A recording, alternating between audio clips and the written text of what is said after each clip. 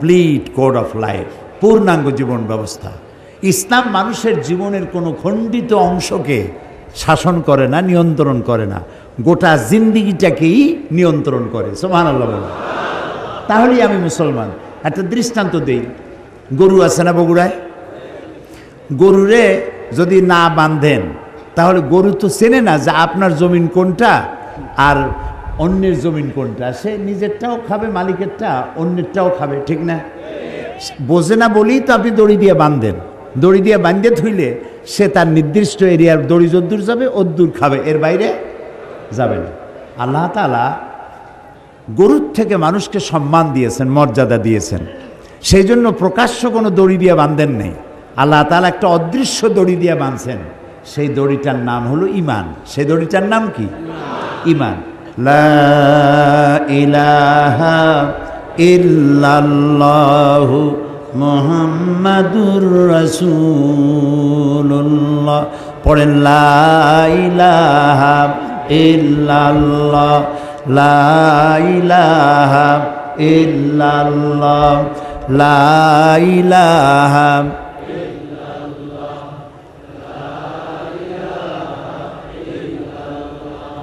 লা ইলাহা ইল্লাল্লাহু মুহাম্মাদুর রাসূলুল্লাহ। এ হলো কলেমার ঈমানের রশি। এটা একটা দড়ি, ঈমানের রশি।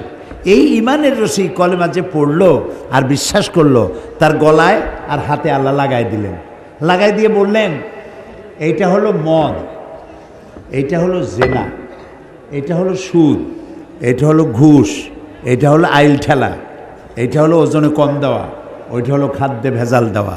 তিলকা হুদুদুল্লাহ। এই হলো আল্লাহর বর্ডার। সুবহানাল্লাহ, সুবহানাল্লাহ। এই হচ্ছে আল্লাহর বর্ডার। ফালা তাকরাবুহা। খবরদার, এই বর্ডার ক্রস করা তো দূরের কথা, এর বাইরেও যেও না, এটার কাছেও যেও না। সুবহানাল্লাহ, সুবহানাল্লাহ বলেন। তো ঈমানের রশি দিয়ে আমাকে বাঁধা হয়েছে আর আমার জীবনটাকে নিয়ন্ত্রণ করেছে ইসলাম। আমি ইসলামের কোনো খণ্ডিত অংশকে মানতে পারি না।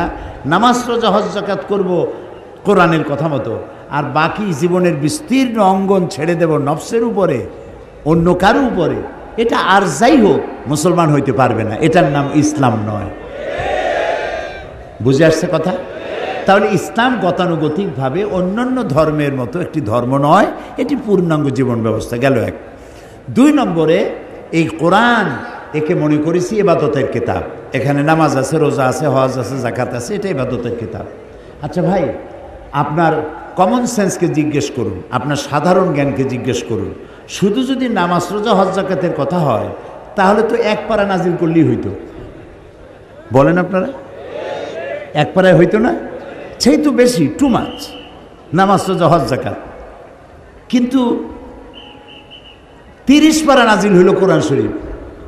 যেখানে এক পারা নাজিল করলে হইতো সেখানে 30 পারা আল্লাহ নাজিল করলেন। তাহলে কোরআন শরীফটা আছে কি সেটা তো আমাকে বুঝতে হবে।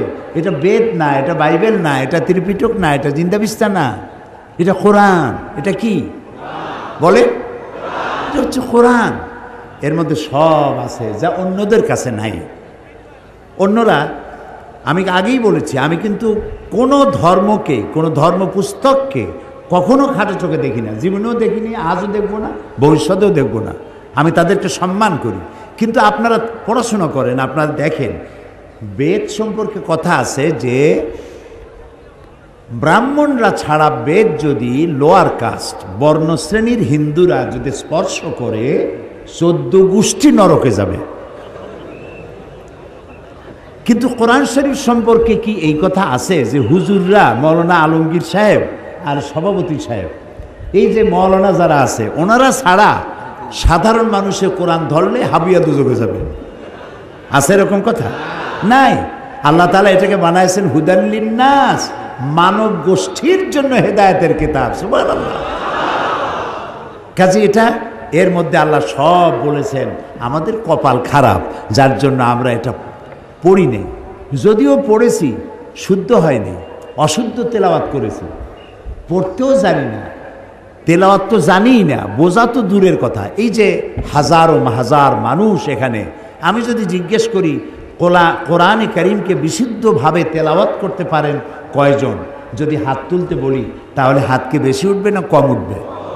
আচ্ছা, তারপরে যদি বলি বিশুদ্ধ তেলাওয়াত কিছু জানলেন, কোরআন শরীফ বোঝেন কয়জনে? সূরা ফাতিহা কয়জনে বোঝেন? সামি আল্লাহু লিমান হামিদার অর্থ কয়জনে জানেন?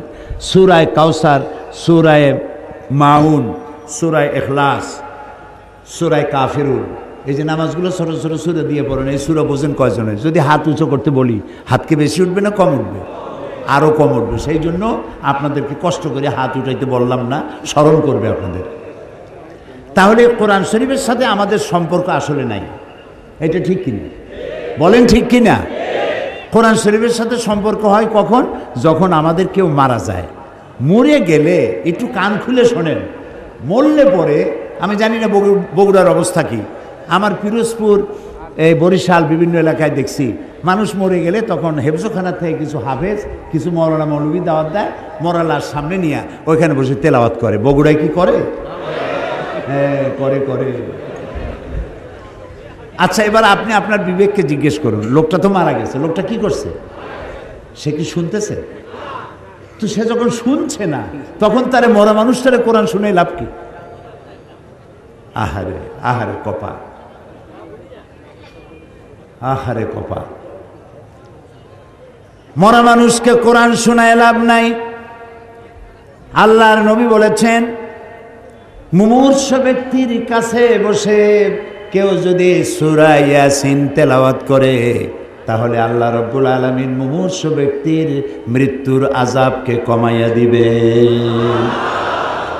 তো যখন মরতে পড়ছিল সেই সময় পড়েন নাই, ছেলেটারে কোরআন শিখান নাই, মেয়েটারে কোরআন শিখান নাই, বউতেও জানেন না, নিজেও জানেন না, মরে গেছেন।